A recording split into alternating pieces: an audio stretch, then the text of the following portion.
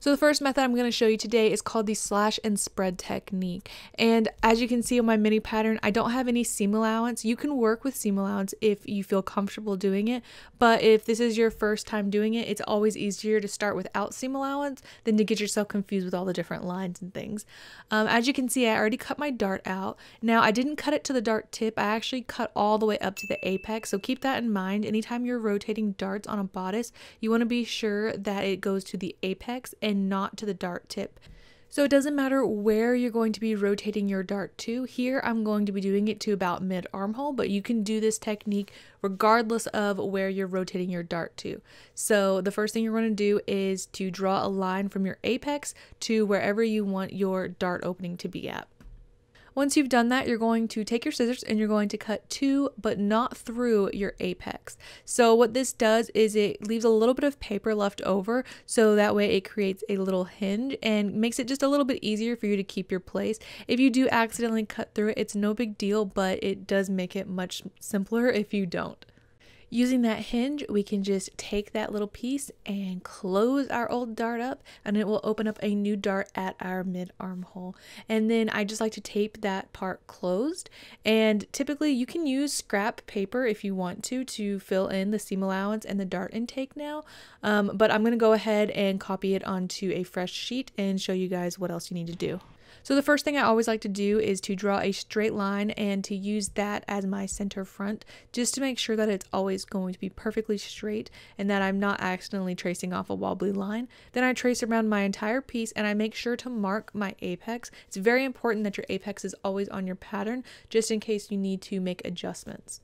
Once everything is transferred over to your fresh sheet of paper, you can go ahead and find the center mark of your dart and draw a straight line right down the center. And then following that line, I like to shorten my darts about 5/8 of an inch and then do a 1/2 inch from that point for the punch hole.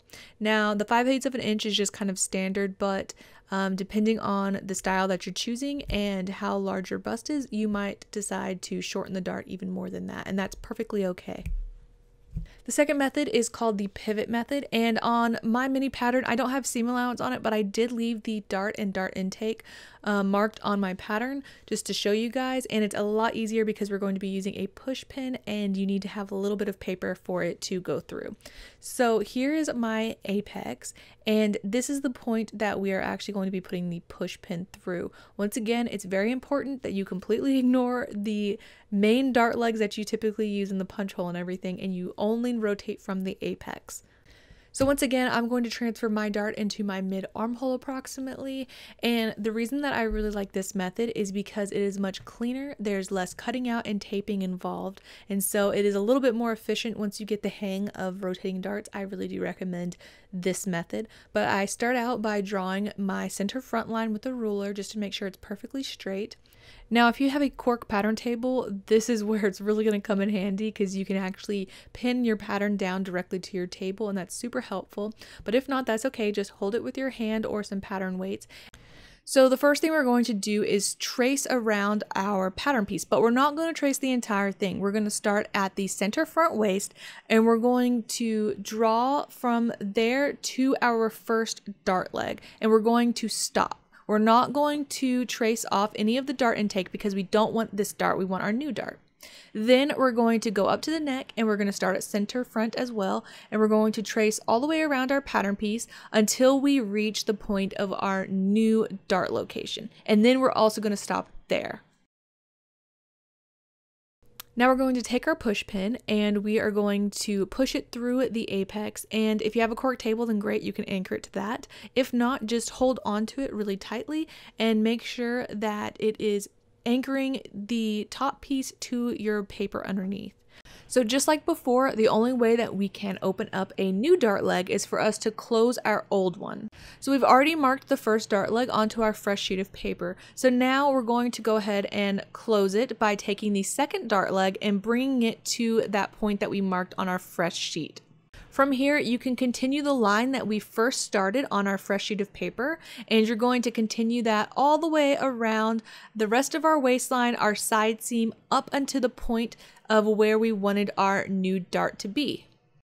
Once you've finished with this step, go ahead and make sure that you have marked your apex, and then you can remove the top pattern piece completely. And this is what we are left with. So from here, we can take our ruler and just draw a straight line going from our apex to each of the spots that we stopped.